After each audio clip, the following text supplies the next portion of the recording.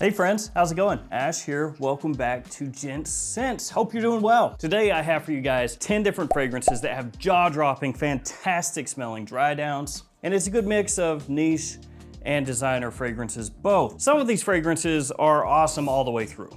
Opening smells great, mid smells great, dry down smells great. Then some of them, they have an opening that's a little bit, what would you say? Rough. But if you can make it to the dry down, you're gonna be in for a treat. Each one of these is linked below. Feel free to check them out down there in the description. And if you would like some codes, pause the video now. Or alternatively, look in the description, they're down there too.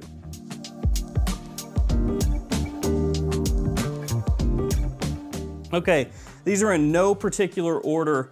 Let's just jump into it. First one is actually the first fragrance that came to my mind when I was making this list. It is Mancera's Red Tobacco. So Red Tobacco, when this came out, I gotta admit the first probably 5, 6, 7, 8, 9, 10 times that I wore it, I wasn't really a fan at all of the opening. And a lot of you guys have echoed that as well over the years. Red Tobacco's opening is pungent, it's strong, it's got a lot going on. Reaching for a tester strip down here. Found it. Looked like I was just randomly fondling something underneath this desk. It's got some fruity sweetness in there, whole lot of spice. It has a tinge of that Mancera synthetic feel to it. And then it's got tobacco, it has woods. It has a lot going on, like I said. And that opening, if you're unprepared for it, can be rough. It can be very off-putting, it can be divisive. Now, as time has gone on, I've grown to really appreciate the opening and it doesn't bother me a bit now, but I know for a lot of you out there, that's not the case. And you just think, man, opening, unwearable. But as this dries down, it smooths out so much. And for the price point, I think Red Tobacco is actually a great buy, and that goes for a lot of Manceras. After that, Ferragamo Uomo Signature. Now, Ferragamo has pretty much moved away from this line, as best as I can tell. They're concentrating more now on that Ferragamo leather line of fragrances that look like this, which I actually like the presentation. I think it looks pretty sweet. Not that I mind this presentation either. I think this one, it looks pretty sweet. Built-in atomizer, that works kind of okay. Now this one has an opening that I actually think smells pretty nice. Nothing wrong with this one. It's not anywhere near as divisive as that one in the opening, and as it dries down, it smells fantastic. Another one with very good performance. Great projection, great longevity, has a really wonderful roast coffee note in there with a good amount of tonka sweetness working alongside that coffee. In the original Ferragamo Uomo, it was a tiramisu note, and this one is pretty similar to how that comes across, just with a little more oomph and more of that roasted nature to it. Let's go back to a niche fragrance with this one, Chambre Noir from Olfactive Studio. This one is decently affordable from discounters. I think it's usually around $115 or so US as of this video for a full presentation 100 ml size bottle. And actually that's a great price when you consider that designer fragrances nowadays at full retail are more expensive than that most of the time. And this one has been compared off and on to the smell of Bentley for Men Intense, but it is way, way smoother than Bentley for Men Intense, much easier to wear. It's not as aggressive, not as overwhelming, but it does still have that darkness to it, that woodiness. And this is yet another one that's more for fall and winter, which really most of these I'm gonna talk to you about here today are warmer, deeper fragrances that are going to be better for cooler weather. But even though this is a fall and winter time fragrance, it's not overwhelmingly strong in the opening or anything. Both of these are stronger than Chambre Noir. This one just has a great smoothness going along with those more mysterious, darker notes and smells absolutely amazing from start to finish for me, but especially in that dry down. It even has a nice classiness once you do reach the base of the scent. Let's do a designer scent up next, Polo Red Parfum from Ralph Lauren. Now, truth be told, this is not my favorite Polo Red fragrance. That would be probably Polo Red Intense and also Polo Red Extreme. Polo Red Intense, very difficult to find nowadays, and Extreme getting that way as well. Don't know where I want to sit it. Keep it there. Polo Red has been known for its cranberry note. That's one of the main things that people will think of when they think Polo Red. Especially Polo Red Intense, like I said, fantastic opening in that one, man, I love it. This one unfortunately does not have cranberry as one of the official notes. Instead, this one has blood orange in the opening. But to be fair, that's how Polo Red Extreme was in the opening as well. Now, even though this does not have that cranberry in the forefront, it does still have that Polo Red DNA. If you're familiar with how those fragrances smell, this has a bit of that as well, which you would expect, of course. And this one has a nice little touch of iris as it dries down, along with musk in there, a clean musk and a bit of woodiness as well. And that one, Polo Red Parfum, you can pretty much use year-round, daytime or nighttime. It's a fragrance that's very easy to pull off, very versatile. Up next, a very unassuming bottle. Actually, this whole line has bottles that, to me, almost make it where I feel people don't take it as seriously as they should, the line of fragrances. It's from Chopard, and it is Black Incense Malaki. Now, I know you look at this Chopard bottle and you think, well, what's wrong with it? Well, it just looks very, to me anyway, again, just my opinion, kind of nondescript. Cylindrical bottle, and then basically just a sticker slapped on the front. A lot of them look like that, just a very plain sticker, which frankly looks pretty cheap when you pop that on the front of these bottles. But with these Chopard fragrances, basically if you know, you know. The quality is crazy on these, and this one is killer. Leather, incense, resins, oud, it's got it all. But the quality there is extremely nice. So it has a smoothness to it, a little bit of a sparkle, kind of a bubbly, effervescent nature to it, even though it's made with all these heavier notes. It has been compared a little bit to Gucci Guilty Absolute, which is a fragrance, of course, that a lot of people did not care for, if we're talking just your average person, but this one is kind of a step up from that.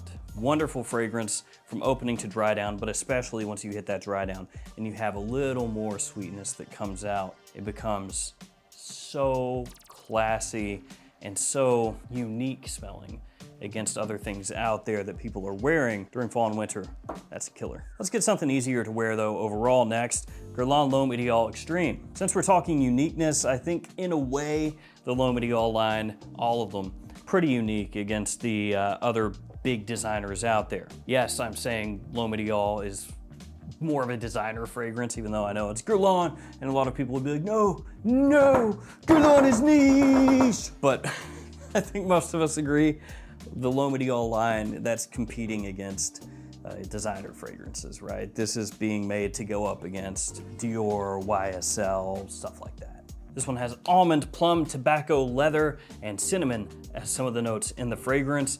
It is one of the best selling in the entire lineup. And this is another one where I think the opening is very, very appealing, especially that bit of that darker fruit that you get from the plum. But oh, dude, when this dries down, you get that leather mixing with that pipe tobacco, that cinnamon, and the remnants of the plum. That is just absolutely amazing. The problem with L'Homme Ideal Extreme in the US has been that it's hard to find, or has been hard to find, but here lately, it's been easier to pick up, thankfully both at retail stores and discounters. Back to niche with Xerjov's Luxor. Part of their Oud Stars line, and the opening of this is the part that can drive some people away, especially if they're not used to niche oud fragrances. And why is that, you say? Well, because when you very first give this one a spray, it has a slightly animalic, slightly fecal, if you want to call it that, oud note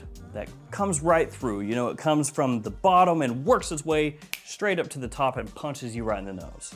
Now, it's not extremely overwhelming. There are a lot of fragrances that I've smelled with oud that is much funkier than this one, but if you're unprepared for it, if you've never smelled it before, if you don't know what you're in for, then when you spray it on and give it a whiff, you're probably not gonna be having a good time. I can tell you with absolute confidence, if I sprayed this on a decade ago for my wife before she went through the gauntlet of smelling every fragrance known to man, she would have probably thrown up half a gag and called me a moron for buying it. I'm not saying she'd do that now, but I'm saying she would have before. But as this dries down, it is really, really appealing. And that's because as it dries, you get tobacco again. You get a lot of spices that are done very well. Sweet, warm, appealing, comforting, cinnamon and cardamom. A bit of incense in there as well, giving it a nice smokiness, and that's really there from the opening into the dry down. But those spices help take the edge off of the oud, and the oud settles down as well and becomes more of just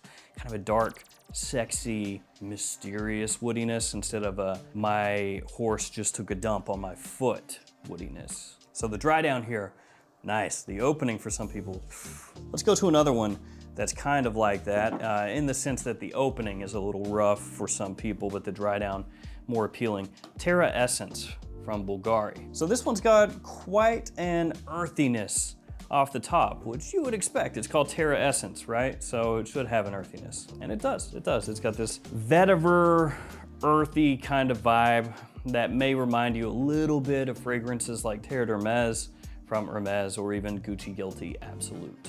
So depending on how you like your fragrances, the opening is gonna be either pretty rough or something that you think is nice, classy, gentlemanly. But it is a fragrance that seems to be kind of 50-50 split as far as the opening goes. But as it dries down, it once again, like a bunch of these here, smooths out and you get a little bit of iris that comes through and you get the faintest little touch of sweetness as it dries. And frankly, you need that for a designer fragrance to be more appealing.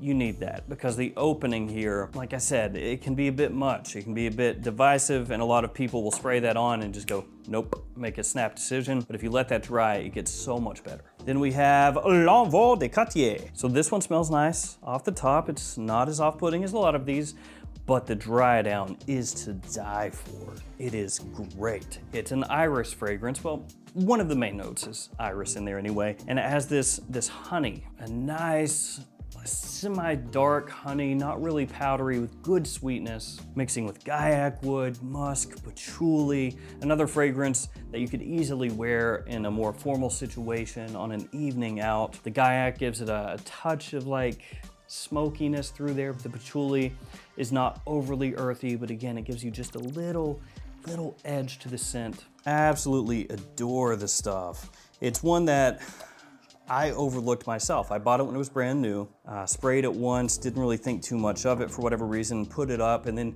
actually like 2 years later or something, went and sprayed it on again and found myself just thinking, why have I not worn this stuff? It's amazing, and especially the dry down is. All right, last one, Tobacco Oud, Tom Ford. This one is a little bit like Red Tobacco or Luxor in the fact that the opening here can be a bit much for some people. Yes, another fragrance with oud in it, where the opening can be a little iffy. That happens from time to time with fragrances that prominently feature oud. The opening can just really hit you. Very strong, very polarizing, but like Red Tobacco, like Luxor, as it dries down, sweetness comes in, takes some of the edge off, and it settles in to a fragrance that's both very boozy, sweet with a really wonderful pipe tobacco, and the woodiness mellows out and it becomes just 10 out of 10 for me. For me personally, Tobacco Oud is one of my favorite Tom Fords ever. Oh, oof, it's good. But again, it is that opening. That opening can be very iffy. I've said this before on the channel, but my wife hated Tobacco Oud when I first got it. After many wearings, she came around to liking it. I don't know if that's Stockholm Syndrome or what, but yeah. So there we go, 10 different fragrances, all about that base. These are about the dry down, some of them the opening and mid as well, but all of these, once they've settled on your skin, lights out. I wanna thank you guys for hanging with me here today. Let me know in the comments some of the fragrances that you own or have smelled where the opening maybe didn't do it for you, but once it dried down, it was amazing. Stay safe out there. See you tomorrow with another fragrance video. See you later.